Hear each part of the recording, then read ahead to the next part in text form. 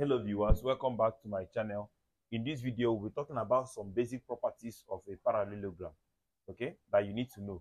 Now, the first one is that whenever two triangles, okay, are formed between a between the parallels of a parallelogram, and they are formed on the same base, okay, they both have the same base, we conclude that the area of those triangles are equal. Now, this is formed between, look at, it is formed between the two parallel lines. This triangle ACD, this one and this one, they have the same base. That's one thing you need to know. The second thing you need to know is that they are formed between the two parallels of a parallelogram. Then we conclude that their areas are equal. That's number one.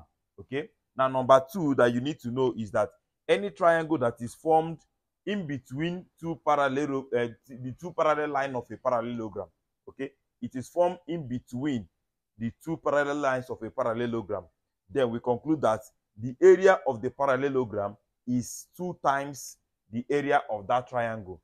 Okay, that's the second one. Now let me write out the third one, then we'll now start solving some calculations under it. Okay, so the third one said that number 3, the parallelograms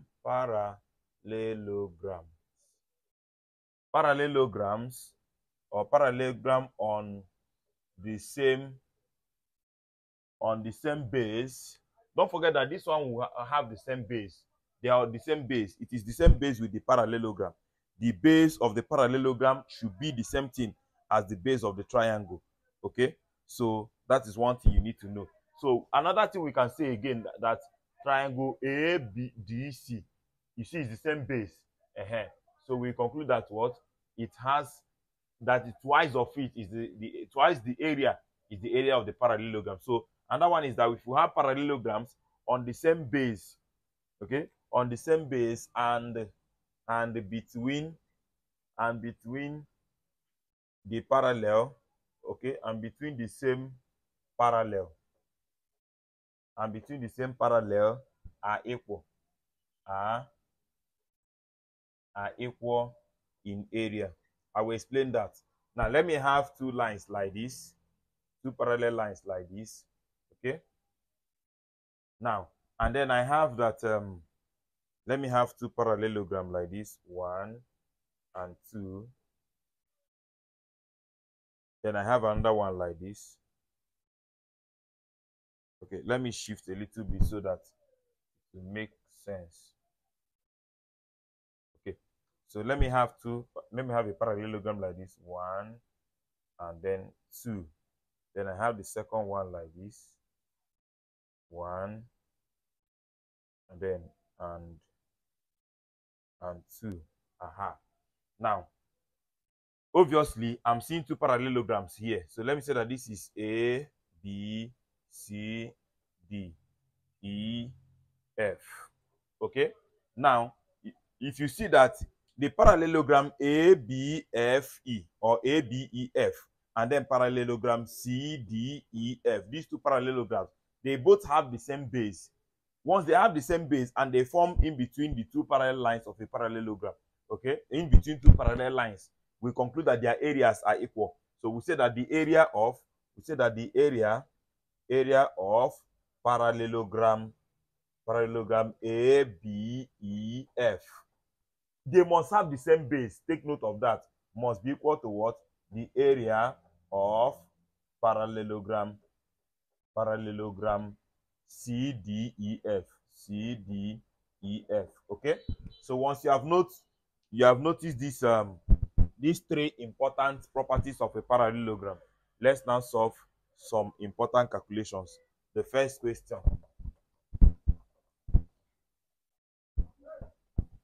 Please remember that all of them must have the same base. That is one of the biggest criteria. So the two triangles must have the same base, then the two triangles are equal. The two parallelograms must have the same base, therefore the two parallelograms must be equal. The triangle and the parallelogram must have the same base, therefore twice the area of the triangle is what? The area of the parallelogram. It's not difficult to remember. So let us now solve the first question. So the first question here said that in the diagram below, comma, we have that PQUV, comma, PQTU, comma, QRTU and QRST are parallelogram. I hope you know that if you draw two parallel lines and then write gram, it means parallelogram. Parallelograms. Then we have that line UV is equal to 4.8 meters, okay, cm, centimeter, and the perpendicular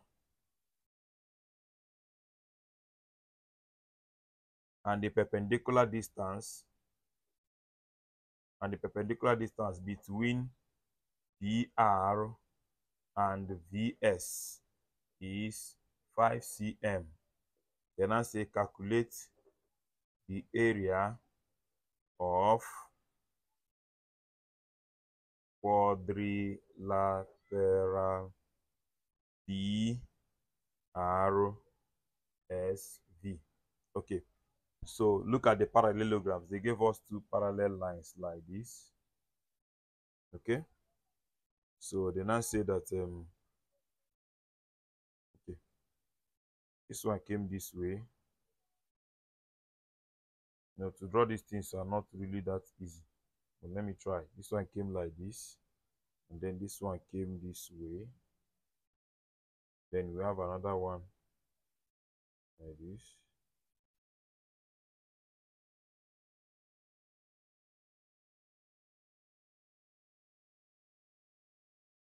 Problem. Okay, this is how it looks like.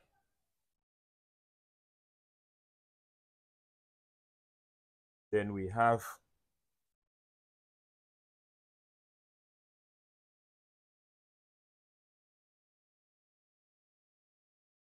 so they gave us that here is 5 cm. Okay, here is our Q, R, S, T, U, V, then P. Okay, so they gave us that here is 4.8. Okay,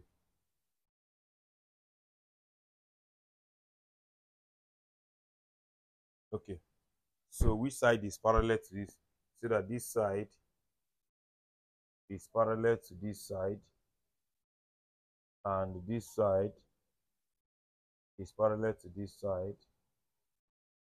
Then finally, okay, sorry,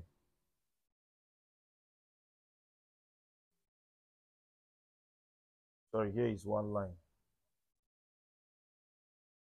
so that you differentiate it from the other one. Okay, now you are seeing that we have two parallelograms. We have this one and this one. Let's consider these two parallel. Okay, they say we should find the area of the quadrilateral PRSV. P, R, S, and V. Okay, so we need 1, 2, and then this one 3. Okay, so if we have this now, we will know that so first of all, the area of the parallelogram. Let us get area of the parallelogram. Okay, is equal to base times height. That is 5 times 4.8. Okay, which will give you 5 times 4.8. So I'm having 24. So 24 cm squared. So this one is 24. And from the laws, from the theorem or the properties, if this is 24, automatically this is 24. Okay. And again, this one is 24. This one is 24. Or we can even say that this one is 24. This one is 24. Then we can now get this triangle. So to get this triangle now will be half of this one. So area of the triangle is equal to what? Half base times height, which is what? 1/2 times the base is 4.5, then times the height 5. So, or half of that 24, which will give you 12 cm squared.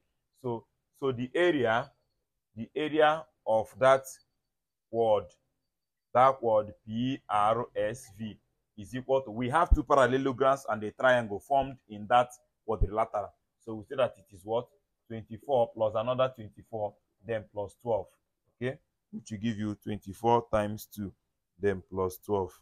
So I have 60. So 60 cm squared is very, very simple to calculate. So we move to the next question. So those properties will help you know what you are talking about and help you know what to do. So note it now. Okay, so the next one. But sometimes without the properties, you can equally at least know what to do as well. But the properties are very important. So the next one is that we have a parallelogram. Drawing is my problem, but I will keep trying. We have parallel lines like this. We have a straight line here. We have this one coming like this. Okay, then we have another one coming this way, and then this way. So that here is parallel to here, while this one is parallel to this one. Okay, so they say that here is T U Z V X Y, and then this is height. Okay, so they say that that TU is 13.5. Okay, and they say that the area of parallelogram ZVXY.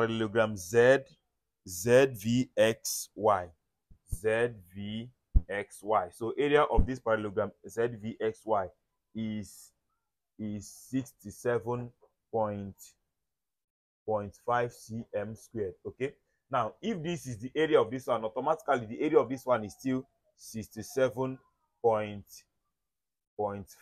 cm squared. Okay, and then if this is the base, note that here should be the base again, 13.5. So if you're not asked to calculate the height, is very simple. We know that the area of the parallelogram is equal to what? Base times height. So what do we have? This is 67.5 is equal to the base is what?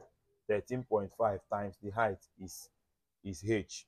So therefore my h will now be 67.5 divided by 13.5. So what do you have? You have 5 cm, obviously.